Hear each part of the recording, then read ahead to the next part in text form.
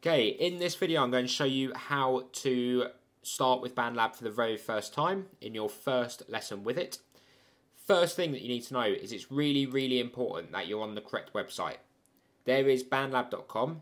If you're on bandlab.com, that is the wrong website. You need to be on edu, as in education.bandlab.com. So edu.bandlab.com. Once you're on that website, we're going to go to Start as a Student.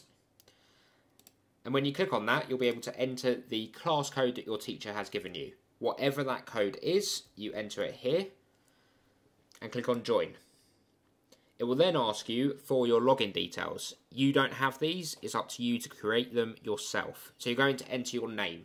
That can just be your first name. So let's just put in a test student. We're going to put in our school email address. So you put in your entire email address from school and you put in a password. It doesn't have to be the same password that you use in school. It will be a password that is for Bandlab only. Once you've done that, you'll need to log in.